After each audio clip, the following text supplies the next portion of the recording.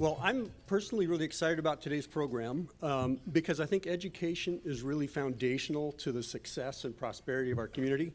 It not only affects the quality of our future workforce, but also is really important in attracting today's workers to our area. And so it's very fitting to begin the year with a program like we have today. So let's get started. Today we're going to hear from the superintendents of the Kennewick, Pasco, and Richland school districts. So help me welcome all three superintendents to the stage as I introduce them. And presenting first is Dr. Shelley Redinger. Dr. Redinger became superintendent of the Richland School District in June of 2020. One of her first teaching jobs was in the second grade classroom at Jefferson Elementary. And incidentally, one of my first educational experiences as a student was in the second grade class at Jefferson Elementary. So probably not the same time.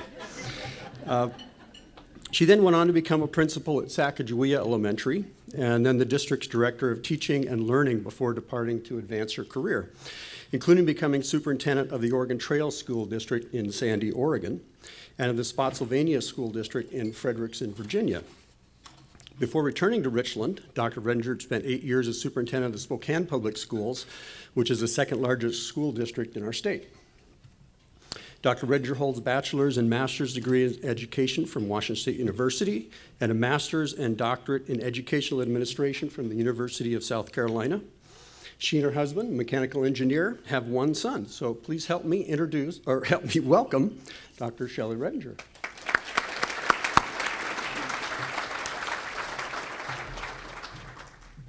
All right, well, I'm going to get started here. It's always hard to go first. Plus, I'm really short. Hopefully, Michelle's next, because it's nice because we're all about the same size. So don't have to keep moving it up and down. So do we have a clicker? Oh, here's the clicker. Okay. So I'm going to talk about a few things today. And thank you for that introduction. I love Richland. I started my career, spent most of my career in the Richland School District. So it's like coming home for me. So just wanted to say that little piece. It has changed over the years. Richland's really grown. I remember our first house was in Country Ridge, and it was like way out in the Country Ridge housing development, and it's sure changed. So just a few things about the state of education in Richland schools. So we've been through a lot, as you know. I came back, and it was quite a busy time with COVID and a lot of changes going on. But I'm happy to say that enrollment has stabilized. We're back to pre-pandemic levels, and so when it hit, we were at 13,600 students, and I'm happy to say today we're at 13,600 plus some. So we're feeling good about that. Student reading and math scores are continuing to improve, and we were able to pass our EP&O and technology levies in February. So go on from there. We do have a strategic plan. We're so excited about this. As you know, I have a long history in the Richland School District, and it has a long sorted history with strategic plans. Every time a superintendent would try to do a draft strategic plan, they were fired. So I'm happy to say I'm still here, and we have one in place, and we're very, very excited about it. So we had a lot of community involvement, and we're very excited about it. So it was adopted this past fall, and we're doing some other things. We're fast-tracking our early literacy curriculum adoption. It's called structured literacy. Really going back in time, those of us that had phonics instruction, it's really going back to that. So students have the basic skills to be able to read. And then some of you, I'm so sorry if you were in the whole language movement, hopefully you can read my slides. So, but as you know, we're very excited to be focusing on this as we're moving forward. Also, social emotional learning, we've been working on that as well, because students have a lot of mental health needs right now. And it's a little scary, the amount of needs that our students have, and so we're really focusing on that. All right, so our whole theme of our strategic plan is Richland Ready, and it's about preparing students for their future and our community's future.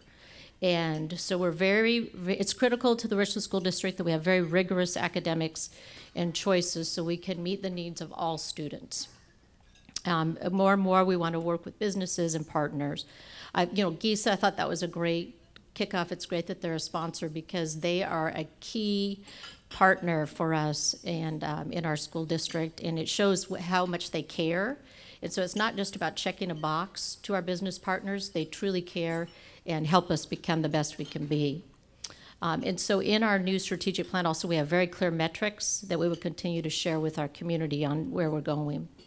So I want to talk a little bit about our CTE pathways. So career and technical education, we have quite a few things that we have that we're continuing to expand. And I gave them a heads up. I was going to do a quick shout out. We have an amazing CTE director in the Richland School District, and he is here today. So Ryan Beard, could you please stand? Everyone give him a big hand. He's awesome.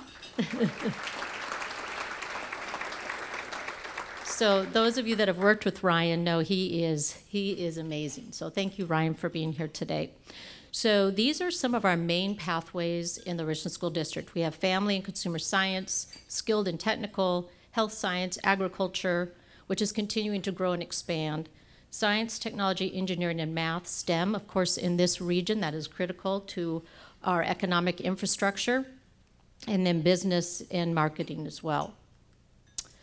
So we have a few things that we've really been adding to our career and technical education partnerships with our business community. So we have 92 courses now, and a CTE course is required in our state for high school graduation. So all of our students get a chance to be exposed to these courses. We're really focusing on the middle school, and after this meeting I want to talk to Gisa about would they be willing to set up a credit union in our middle schools, because we're finding that sometimes the high school it's a little late. If our middle school students understand more about money, even if it's just money in their piggy bank, they've got to understand savings and how it all works. So we're doing great on our targets out there. I'm going to keep moving here. So we have so many community partners, and these are and hopefully if you partner with us and you're not on this list, I really, really apologize, but this is just an example of the number of businesses that partner with us to help prepare our students for either the job market or moving on to post-secondary. So just a few celebrations. We've received numerous awards in computer science, robotics, agriculture, and broadcasting. And our staff has been recognized regionally for these areas. So this is really cool. This just happened, the second part here, nationally recognized program. So I'm going to brag about Ryan a little bit more. So he is known around the state as just really thinking outside the box, partnering. And so we were chosen, the Richland School District, among only a few districts from 7 states across the country. So Rhode Island, North Carolina, Kentucky, Tennessee, Indiana, Colorado, and Washington. I'm excited North Carolina is going to be there. I'll probably start talking in my southern accent again in my days of being in South Carolina. My husband worked for Westinghouse there. That's why we went there. But we were invited to participate in a national initiative to build a framework for successful and equitable student career pathways and supports. So it's the beginning of a cohort, and we will continue to meet. And our first convening is in New Orleans. And I'm excited because it's not hurricane season. And so we'll be going there and get a chance to really get to know and work and continue these business partnerships, because Tennessee has some really neat things going on, and Kentucky with their schools and their businesses. So we're really looking forward. And so we will be representing one of the districts representing our state in this. And again, it's because of Ryan's work. You've probably seen this in the newspaper. We were just accepted. We have been on a waiting list for 10 years for an Army junior ROTC program. It really is about leadership experiences. It's a 4-year program within Hanford High School, and students going to our other high schools can elect to join that. But we're real excited because it really is based on leadership and helping set students up for success in other options going forward. We started ASL, American Sign Language courses. That's a CTE course, and thanks to Ryan, he was able to get that for us. That counts as a CTE credit or actually a world language credit. And then he's working on future middle school courses, journalism, health science, and others, as well as that financial literacy we'll be talking about hopefully with Gisa. Okay, I'm going to really run through this quickly because there's 3 of us, and I don't want to take all the time. So just real quickly, this is a little bit about our capital projects levy. And usually it's bonds are for buildings, levies are for learning. So bonds are still for buildings and levies are still for learning, but there's a capital projects levy that you can do some building. So I know that confuses the heck out of everybody, but do you know that it's paid off a lot quicker, 6 years, and you can do renovations. And so this is for us to renovate for our safety and security. So why a new levy? We need our school security infrastructure has changed, and we have enrollment growth in grades 9 through 12, leading to overcapacity. So I just want to go through this really quickly. There's flyers on the back table that highlight all of these slides. So does anyone know where this land is? Does it look familiar? So this is the land that we had purchased a while ago from the farmer that owns all this land, who's a great, Alexander, a great partner. This is the site for our 3rd comprehensive high school. It's behind the new district office, so we're way out there in West Richland. And so that is where it would go. So we own that land. So the levy would allow us to do all these safety upgrades as well as plan what would be the programming, what would be the focus for a 3rd comprehensive high school. We all know Richland and Hanford have long histories of great programs, and so it would be a community effort there.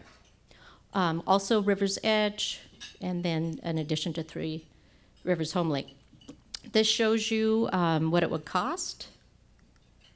And so this is, we have an online calculator, so you just put in your assessed value of your home, and you would see exactly what that bill if you're a Richland resident. So, and we have all the details here. So I wanted to go through that part pretty quickly. I do not want to take time from my 2 colleagues. So if you have questions, please give me a call. Thank you for supporting our students.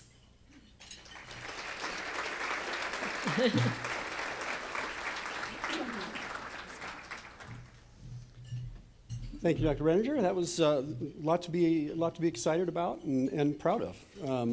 Let me also mention too that at the conclusion of the talks, we're going to try to reserve some time for some Q&A. So as you're listening, you might kind of jot down a couple of questions if something comes to mind.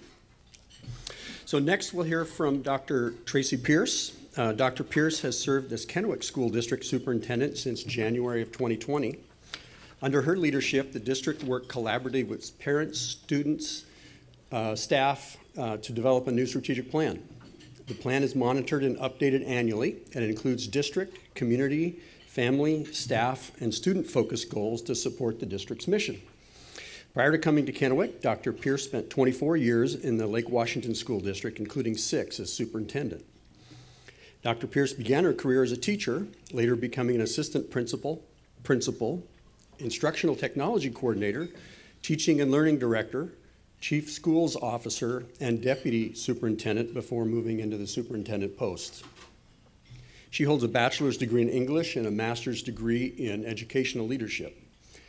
In 2009, she earned her doctorate in educational leadership and policy studies and superintendent certificate from the University of Washington.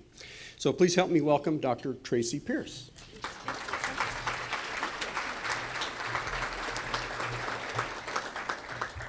Well, thank you so much. It's great to be here this afternoon and so great to see all of you. And I really appreciate having a few minutes of time to talk with you about the state of Kennewick schools. And I like to begin with the slide that you see in front of you because it has so many great pictures of Kennewick students. And of course, that's why we're here, to serve our students.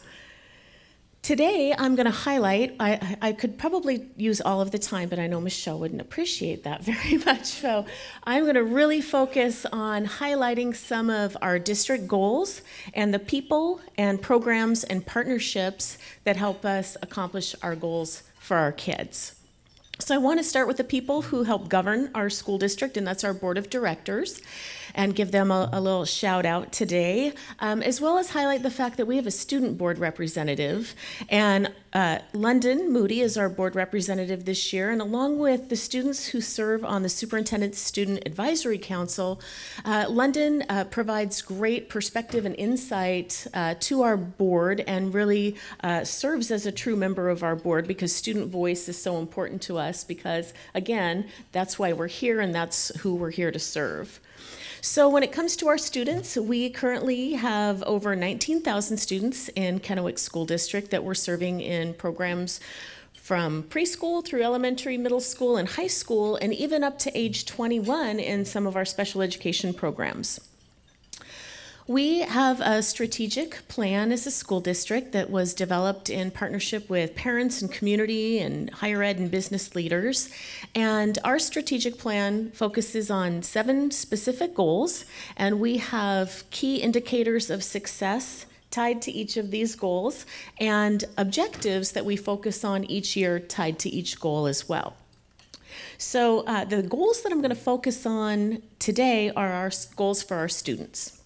And we have 3 student-focused goals. We want all students to be safe, known, and valued, all students to be engaged learners, and all students to be ready for their future. So I'm going to speak about some of the people and programs and partnerships that we have tied to these goals for our students today. Okay, so I want to start with our safe, known, and valued goal. We have a high priority on student safety, not just physical safety, but social, emotional, and intellectual safety for our students. So in addition to facility safety measures, we have people like school resource officers and security personnel in our schools to help with the physical safety. And then we have great partnerships like Communities in Schools and mentorship programs through United Way. We've got partnership with Comprehensive Health to help our students really manage emotions and social emotional well-being so they can engage as learners.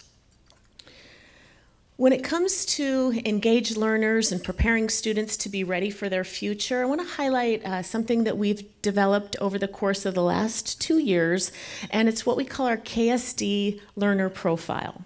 So this was also developed in collaboration with higher education partners and business partners and community partners, because in addition to the academic skills and knowledge that we want our students to have, we want to be real specific about the employment, social, life, and digital citizenship skills that we want to ensure that our students are learning throughout elementary, middle, and high school, so when they graduate, they're prepared to be critical thinkers and problem solvers, collaborators, communicators, cultivators, and community contributors. And we know that those are the kinds of skills that employers are looking for as well. So our learner profile focuses on these areas, and I know this will be a little hard to read, but it is available on our district website. But for each of the areas that I just highlighted, we have some student-friendly, like I can statements connected to each one. Like I can recognize my role in building trust and working with others to complete tasks and projects. That's one of the I can statements connected to that concept of being a collaborator. So what we're working on right now are learner progressions that help us as an organization, as a school system, think about what would this look like in a preschool class, in a kindergarten class, in an 8th grade class. So we can be teaching and fostering these kind of skills all throughout a student's education with us. Because as I said, our 3rd goal is to ensure that our students are future ready. So when we think about the kind of skills that students are learning, we do have a variety of programs to serve the 19,000 students that we serve, and we do have diverse learners and special programs in our district. I'm going to highlight just 2 of those today, one being dual language and another being dual credit. So I want to start with dual language. We are fortunate in Kennewick School District that we have dual language programs starting in elementary school and continuing through high school. So for a number of years, we've had a dual language elementary school, Fuerza, And that's a two-way dual language program, meaning that it serves students whose primary language is Spanish or they're bilingual, and students whose primary language is English. And in addition, we have been focusing on how do we expand dual language opportunities, because if you saw on that first slide I showed with our goals, one of our goals about being engaged learners and ready for their future has to do with ensuring that students have the opportunity to become bilingual and biliterate and bicultural. And so we've actually expanded dual language into, I'm having a little clicker issue here, so I apologize, this monitor keeps going on me, but we've expanded our dual language program, two-way dual language, to also be serving students at Eastgate Elementary. And so we're continuing to look at how do we expand those programs. They're very popular programs, and we have one of our indicators of success is that 100% of the people who want to access dual language have access to dual language. So that means we need to build our programs to meet that demand. We also then have programs at our middle and high schools. And when it comes to high school, in addition to those Spanish language courses, there are CTE courses that help students learn how to be translators and interpreters. And so that's a CTE course that we have that would be for students, preparing them for a future-ready demand. And then, of course, our students can graduate with the seal of biliteracy as well. Okay, so I'm going to shift a little bit to the graduation aspect and dual credit. And I want to start with a success story. And so I hope that you've seen it. If you haven't seen it, I encourage you to look it up. Tri-City Herald just did a piece a couple of weeks ago on our graduation success coordinators. And here's an example of some people who, in addition to our teachers and counselors, work one-on-one with students to help them graduate and be prepared for their next step after high school. So it was a feature story. It featured a student who was a fifth-year senior and his graduation success coordinator and how they worked together. And now the student is graduating at the end of second semester, and it's a great success story.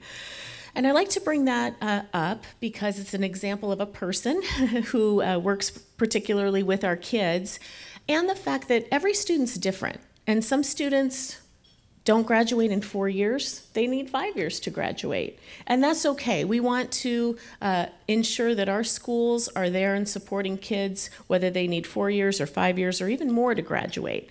And so one of our indicators of success that we look at in addition to our 4-year graduation rate as a school system is our 5-year graduation rate. And we're nearing the 90% mark for 5-year graduation. And so we know that we talk a lot about preparing students for success after high school, and the first step in that is being successful in high school and earning your high school diploma. And so we want to make sure that our students have that opportunity and are ready for their next step. So when it comes to helping them get ready for their next step, that's where dual credit is a big piece of that. So I want to talk about dual credit. These are CTE classes as well as other classes that help students earn college credit while they're in high school or earn post-secondary credit while they're in high school. We know statistics show that 2/3 of jobs require some sort of post-high school education or training, and that when students have the opportunity to earn college credit in high school, it gives them a sense of success and that understanding that they are capable of pursuing post-secondary education, and it saves schools and families, it saves families and students money because they're earning credit while they're still in high school. So that's one of the key indicators that we pay close attention to. We have advanced placement courses, international baccalaureate offerings, Running Start, college in the high school, which is partnering with our higher ed partners, and career and technical education courses that allow students to earn that college credit along with their high school credit. So we also take a look at what types of credit students are earning. Right now we have about 72% of our students who graduate having earned dual credit while in high school. And so that's something we're continuing to look at and we want to increase. And then we also look at the types of dual credit students are earning. And you can see from the graph, the gray area is CTE. So many of our students participate in CTE courses and earn that high school dual credit. When it comes to CTE, in Kennewick, we are the host district for TriTech, and so TriTech has amazing offerings for students, not just for Kennewick students, but for all of the students and the member districts that TriTech serves. And all of us have students who attend TriTech and have the opportunity to take that coursework. In Kennewick specifically, we've got agriculture, health science, STEM, skilled and technical, business and marketing, and family and consumer science. And so I think I'm probably running out of time here too, but I wanted to take a moment to highlight one of our family and consumer science CTE courses in Kennewick. And you know, you might not think about school systems this way, but we're an employer too. And in fact, in Kennewick School District, we're the largest employer in Kennewick. And so we're consistently thinking about how, as an organization, how do we recruit and hire that next generation of teachers for our students? And so we have a Teaching Academy program. It is in place at our three big high schools, Kennewick, Kamiakin, and Southridge. We've got great teachers. You see their names there on the screen. And right now we have about 60 students enrolled. And this program is not only gives students that opportunity to learn, you know, what it takes to be a teacher, but through a partnership with WSU Tri-Cities, they get early admission to WSU. They can get a job as a paraeducator with us and earn money while they're pursuing their teaching position and get that on-the-job mentoring, kind of a jump start. So that's just one example of how we as an employer even focus on our own industry to help build the next generation of workers and community leaders. So I've talked a lot about people and programs, and I just want to highlight, and again, you know, when you put a slide like this together, you want to make sure you didn't forget anybody, so apologies in advance, but we have amazing partnerships in Kennewick with all of the people and organizations that you see here. I've mentioned a few of those today, but I want to really thank all of the thank all the people and organizations that we partner with in Kennewick, because we really can't do it without you. That leads me to my conclusion, which is just to touch briefly on our upcoming educational programs and operations levy, because we do rely on levy dollars to help fund people and programs and partnerships that help us accomplish our goals for our kids. In Kennewick, we have a levy coming up that will help provide us with resources to make our schools safer, to continue to have engaged, future-ready kids, to support our students and staff, to ensure that our facilities are well maintained and safe, and we have transportation services for kids, and also help us ensure that our students continue to have the opportunities for extracurricular activities and athletics. And so we also have information here and on our website with all of the details. I'll highlight just a couple of things. We have our school resource officer program that is co-funded through the city of Kennewick and our partnership with Kennewick Police Department. We rely on levy funding for that. If this levy passes, we're going to expand that program, which will mean we will have a school resource officer in every middle school and every high school in Kennewick. Right now we just have them in the high schools and 2 of the middle schools. Not only that, we're going to have safety officers in all of our elementary schools. So of limited commission safety officers that can do much of what an SRO can do. You can read more about our plan on our district website, but that's just an expansion of safety that we plan to do. If our levies don't pass, you know, our schools just aren't as safe, our quality isn't as high, and we don't get additional state LEA funding that we qualify for if our local levy passes. So we're really focusing right now on getting our message out about what we're trying to accomplish for kids in our community here in Kennewick and how our levy helps us meet our goals for our kids. So Election Day is on Valentine's Day, great time to show the love. So with that, I will close, and again, appreciate your time this afternoon.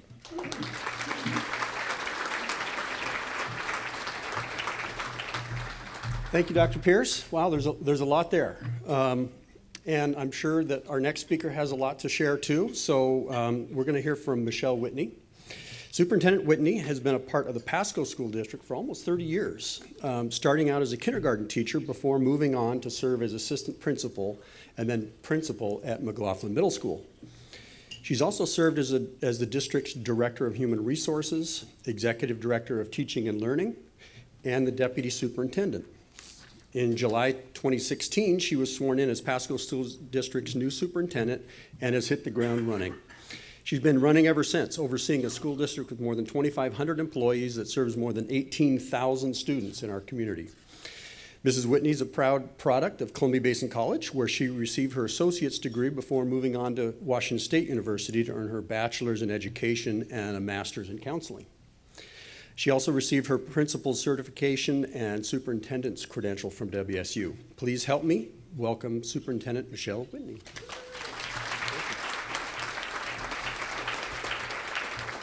So thank you so much. It's an honor and pleasure to be here. If you're a Pasco School District employee, can you please stand up? I see you in the back, so please stand up. So I have the phenomenal opportunity to serve the community of Pasco as superintendent in partnership with an amazing team. If we could acknowledge them this afternoon, I would appreciate it. So I also want to acknowledge, but I'm not going to ask her to stand, I actually have a sister-in-law in the audience today. So I was born as an only child and married into a relationship where I now have a sister. So I'm not going to ask her to stand. I'll let her decide if she wants to claim me at the end of this presentation, but I do want to acknowledge I have family in the room today, which is new for me. I've never presented in a room where I have a family member, so there's an extra level of pressure this afternoon, but I'm proud and honored to be here. You will hear alignment with both Shelley and Tracy's presentations, which for me is awesome to go last because there's a lot of context. But I will start this way. We serve the community of Pasco in 25 schools, and I want to call out, we're at just over 19,000 students, 19,252 students. Those of you who've been in this community as long as me, that is outrageous to me. We used to be the smallest school district of the three, and now we're the largest. So it's just a testament to the thriving economy and the booming community of Pasco. Our demographic in Pasco, 33% of our kids, almost 34% of our kids are designated as English learners, but 56% of our kids already come to us having another language at home, which I'll make a connection of why that statistic is really important to us. We have 2,600, a little over 2,600 dedicated employees who dig in on behalf of those students every day to create and develop and deliver quality programming. The reason I highlight and amplify the 56% of our students who come to us already with another language other than English is to highlight our bilingual or our dual language programs. We have a continuum of 6 different programs in our district that are designed to meet the language needs of our community. Our goal, like Kennewick, is that 100% of our students who need to or want to engage in the journey of bilingualism, biliteracy, and bicultural competency can do that starting in kindergarten in our organization and be supported in both English and Spanish K-12 and exit our system with a deep and robust understanding of language and what it means to be part of a community and a society that embraces bilingualism and biculturalism. 76% of our students between Pasco High and Chiawana High School graduated with a high school diploma and received that seal of biliteracy, which is an extra certification around their language development. In Pasco, we commit to 5 outrageous outcomes that, when combined, create a trajectory of success for our students where they read on grade level in their language of instruction in 3rd grade. That's very important to us to amplify in their language of instruction. They pass algebra by the end of 9th grade. They may do it in 7th and 8th, but they need to by the end of 9th. We want all of our students to be on track for graduation by the end of 9th grade. Statistically, if students are not on track at the end of 9th grade, they're 40 to 60% more likely to drop out. So when I took over in Pasco in 2016, that percentage in Pasco was 36%. 36% of our 9th graders were on track at the end of 9th grade. So does that make you gasp a little? It did me too. So we dug in around that. I'm happy to report that pre-pandemic, we were at almost 80% of our 9th graders are on track for graduation. The pandemic We have a little blip in our data, but we'll double down in those systems that we know are important for our students, and we're confident that that statistic will bounce back.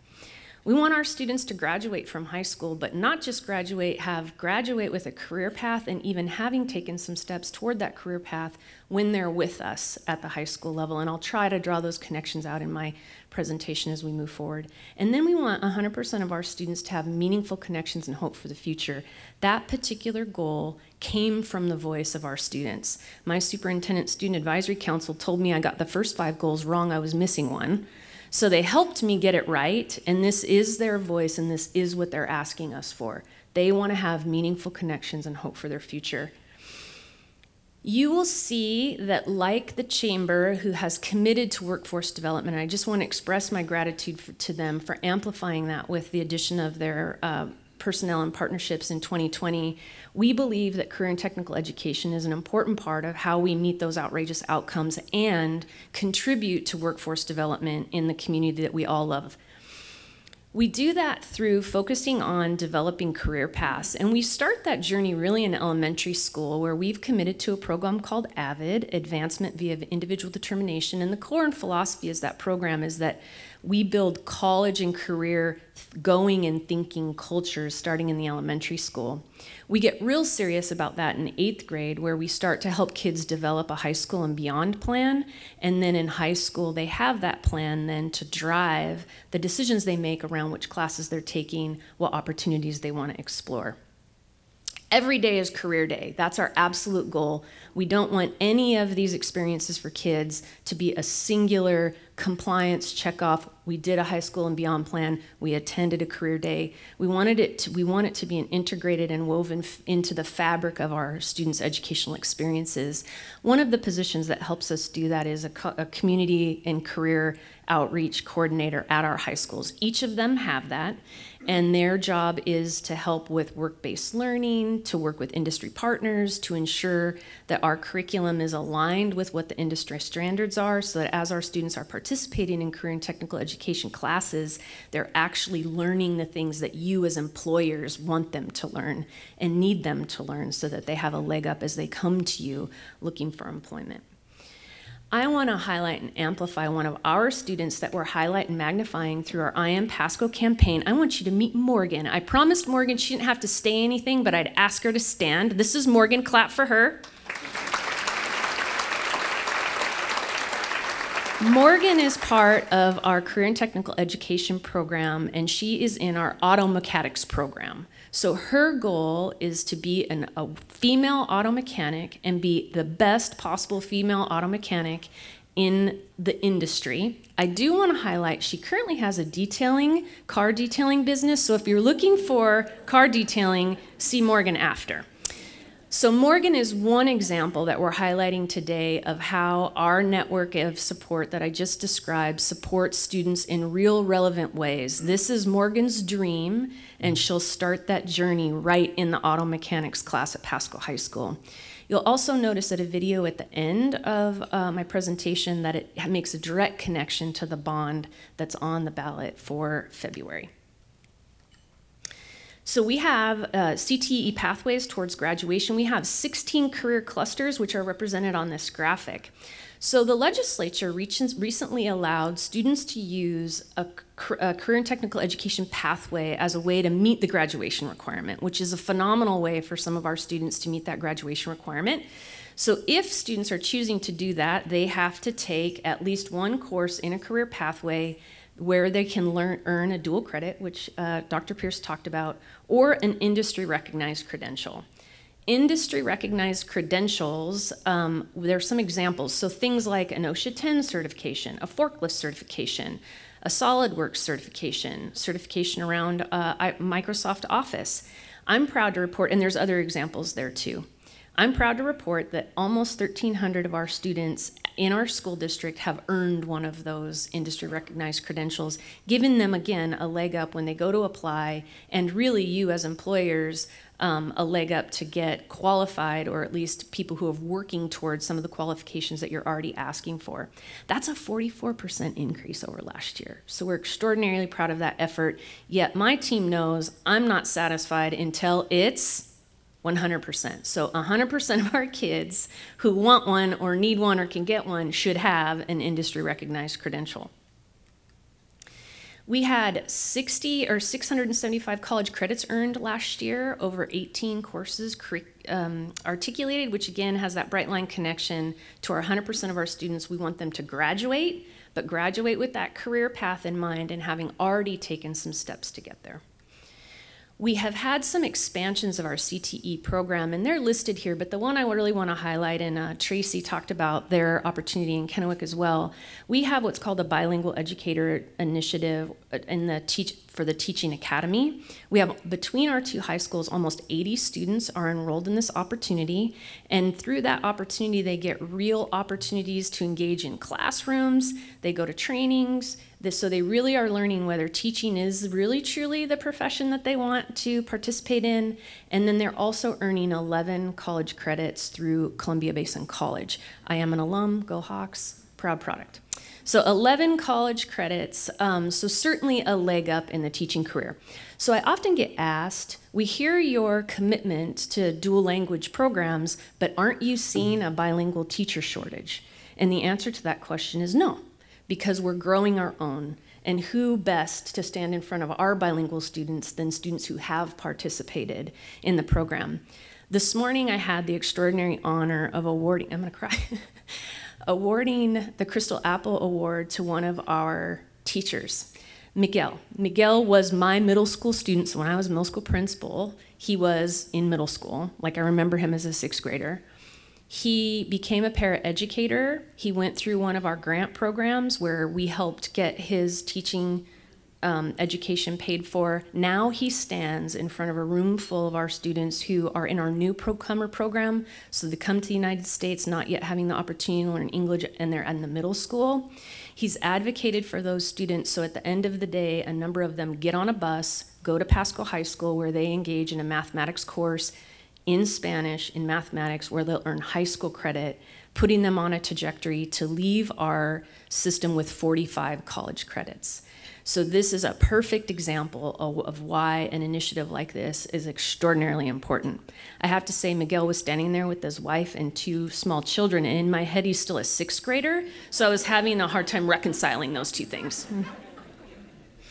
So we also are committed to extracurricular activities that really bolster the academic experience of our kids. Things like student leadership organizations. These pictures represent our FCCLA and our medals shop club that they won an award at a state level competition. So these are ways that in enhancing the academic experience, we build connection and bolster that academic experience for kids. So we too have an election on the ballot on February 14th. We are running a bond, and who better to tell you about it than our very own student, Lorena.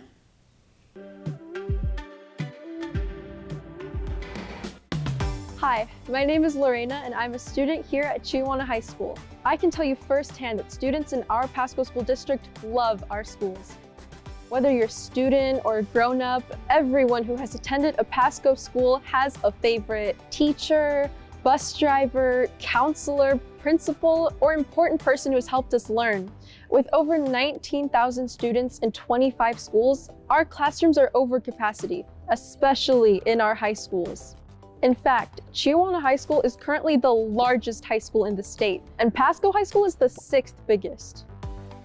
The district even estimates that over 1,500 students between both schools will be served in portable classrooms this school year. And Pasco is continuing to grow. Did you know that Pasco is expected to grow 32% over the next 10 years? That's why the district is running a bond in February 2023 to invest in students like me and future generations. Bonds raise funds to construct new schools and update older ones. Our district has used bonds many times before, most recently in 2017 to build Three Rivers and Columbia River Elementary Schools and Ray Reynolds Middle School, replace Stevens Middle School, and make safety and security improvements to our existing schools. If the February 2023 bond is approved, the district would build 2 new high schools to serve 2,600 students total. This includes one new comprehensive high school and a new small innovative high school, also called the Career and College Academy. What is a small innovative high school? The Career and College Academy would be a smaller school with a unique program and career opportunities, like Delta High School. This school will serve only Pasco students and offer pathways in high-demand areas in our community, such as health and human services, engineering, and manufacturing. The bond would also allow us to add a softball field at Pasco High School for their girls softball teams, make career and technical education enhancements and modernizations at existing CTE spaces at Chiawana and Pasco High Schools, and have money available to purchase land for future schools. The bond will run on February 14th, 2023, which is also Valentine's Day, and a great reminder of how much we love Pasco schools. Learn more about Bond 2023 by visiting www.psd1.org/bond2023. So in closing, I just want to acknowledge that Lynetta then turned around and did that exact same bond video in Spanish. And my understanding is it was like one take. That was her one take, she was done. So she's now replaced me as the speaker because it takes me more than one take. I also just wanted to amplify the Career and College Academy as another innovative step that we're taking to work in partnership with you to fill those workforce needs that you have. I truly believe between the 3 districts, you should never have a vacancy you can't fill. I have a student, Tracy has a student, Shelley has a student that would be your perfect next employee. So thank you for having us here this afternoon.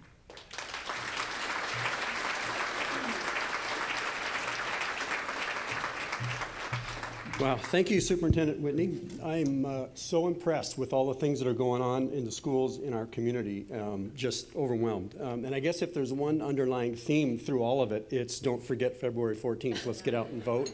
Vote for our kids and our community. So we'd like to open it up now for questions. And before you ask a question, I'd like you to raise your hand so we can make sure we get a microphone to you, because it's important that everybody hears the questions as well. So does anybody have any questions they'd like to pose to our distinguished panel here? I'm from Pasco. I have 3 children that went through the dual language program. I have one that's in 8th grade now. My daughter graduated last year with a dual seal of diplomacy on her graduation certificate, so I was very glad for that. I want to know, where are the other 2 schools going to be built if our bond passes? Thank you for asking. So the comprehensive high school, which would be like a more traditional, full kind of big box high school, will be on Road 60, right up above Franklin STEM Elementary. So there is some confusion. Some people think it's off Burns, off Road 100. We do own land there, but that is not the location of the new high school. The small innovative high school will be off of Salt Lake, which is by Curie STEM Elementary. And people ask, well, why that location? The district already owned land there that really is only big enough, or it's sized for a school that size. There's very few things the district could use it for because of its size. It's the perfect size for the small innovative high school. Utilizing the land we already own was a cost-saving strategy for you as community members. So I have a question. So if business or community leaders want to find a way to connect and support schools, such as through a special activity with students or mentoring, how would they go about doing that? And I'll just open it up to any of you. Sure. I'll start with Junior Achievement is a great partner, and they know how to hook into the different districts and which schools. Another is just call our communications department. We have all things that we need all the time. Yeah, I would agree with Shelley. Just give a call, email me directly. Love to hear ideas people have. We also have CTE advisory committees that are a great way for people to engage and help influence those programs. So I would just ask for Gracie and Anna to stand. Contact Gracie or Anna. We have incredible opportunities for partnership, and these are the key contacts for that. So you just need to know 2 people, Gracie, Anna, they'll get you connected in anything you would like to do. Also, specifically for Shelley, I just really appreciate your comment on the whole language. We're living in post-whole language culture right now, and so unfortunately, I would say the majority of our teachers are coming to us out of teacher prep programs not knowing how to teach curriculum that emphasizes phonics and structured literacy. So how do you intend to support these teachers and students as they're learning a whole new language, a whole new way of teaching and approaching language? How are you going to encourage them when it gets hard? Because it's a way different way of teaching. It's hard, and it's so we're really working too with the undergraduate programs to shift their instruction. When I went to WSU years ago, we had much more of that phonics instruction. So when I was teaching second grade, I had, but you're right, since that time, it's changed a lot. So we have letters training, which is a structured literacy training for all of our K2 teachers, and we're about 80% are in year 1 or year 2. And it's like a college course, it's a relearning, but what we're finding is the teachers really are enjoying the course and they're working together on it and they're seeing the outcomes immediately. We usually in 3rd grade in Richland have run around 70% on the standardized test. So our goal is really to start getting that by 3rd grade more in the 90s. Obviously you want 100, but students move in and there are other things that happen. But that's the key. That's the key. Our jails are filled with individuals that have a 3rd grade reading level or below. And so that's the hump that we have to get people through. Okay, I think we have one more. This will be the last question, then we got to move along. Hi, I just wanted to say thank you so much for coming. I know that you 3 are very busy, and I'm grateful to the Chamber for the opportunity to be here. My question is about mental health, and I'm a 1st grade teacher, love my job, and I also am a supportive wife who runs a medical laboratory. Well, my husband does, but I support him. And I am seeing a lot of, in my own children, in all of my friends' children, in classrooms, mental health issues, and I appreciate all the things that were shown to me about how you would use the money that we as taxpayers would give, and I want to know how it would apply in the mental health area. So in Pasco, we've been very fortunate that our community has supported levies for decades and decades, and we use those funds to target our schools to have at least one school counselor or a proportionate school counselor ratio to the student enrollment. So for example, your high schools have 8 school counselors. We also have dedicated levy funds to making sure that there's a school nurse in every single one of our schools. So we have infrastructure that supports mental health service delivery models. For example, I was just in a school yesterday and went in and the counselor was going in classrooms and doing class lessons about the difference between being assertive and aggressive. And so I think I was kind of stalking her. It was like every classroom I went in, and the kids were so engaged, and it was so, it was really an amazing thing to see. She did a phenomenal job. What we also recognize is the impacts of COVID have really required that we up our game around mental health services, and we also recognize that our local partners are also feeling the impacts of that. So to enhance the partnerships, the current staffing we have, and our partnerships with our local mental health providers, we added in Pasco teletherapy services through Hazel Health. We paid for those with ESSER funds. We've seen that be a phenomenal resource to fill the gap between what we can provide at school, the need we have at school, and what we can provide at school, and the impact that the local agencies are feeling. Their infrastructures are overwhelmed too. So Hazel Health gives us 6 sessions per student to have students engage on teletherapy in their language, which is phenomenal, while we then assess to see, do they need more in school, do they need agency counseling? So it's been a phenomenal addition to our continuum of mental health supports in Pasco. And I'll piggyback on that. We also use Hazel Health, and it's basically $15 per student, and it's well and worth the investment. They can at home or at school. And also we added during the pandemics, it's called a BIMAS assessment for all of our secondary students, and that's really helped us. It asks questions about their mental health, how they're feeling about being connected, And that's helped us really. We have a team, a flight team, that immediately after taking the assessment, they go and meet with those students and get them the support that they need. Also, a lot more training for all of staff, because all of our staff, this is now another important part of their role, is what to watch for. And then also Asking is Caring is a new program that we have parents teaching parents, and we run these in the evening, what to look for, suicide prevention, and supporting families that have gone through suicide. So we have 3 families that actually have lost children that are helping lead this in the Richland School District. So I just add to what's been said and just highlight that in addition to school counselors and nurses and expanding those positions, we partner with Comprehensive Health, and there's a mental health counselor now through that partnership for our middle schools and high school students. We've adopted this social emotional learning standards that are the state standards and have trained staff on those, and it's a lot about working with students, you know, to self-regulate and identify triggers and help them manage their emotions and dealing with trauma. And so there's a lot of similarities you know, between the 3 districts. And we have one more. Okay, one more. I know everybody wants to leave. I'm Dr. Madsen, owner of West Richland Family Dental, co-owner in Prime Dental Pasco. We're super excited to be in the community of Pasco. We've supported the Richland School District for years, and we're going to continue to do so. And congratulations on these presentations, because I wish everybody could see what you guys are doing, the hard work you're putting in to make the school districts accessible, safe, healthy, bilingual or biliteracy. I have children who've come up through both of the school districts, and we've always supported the bonds and the levies.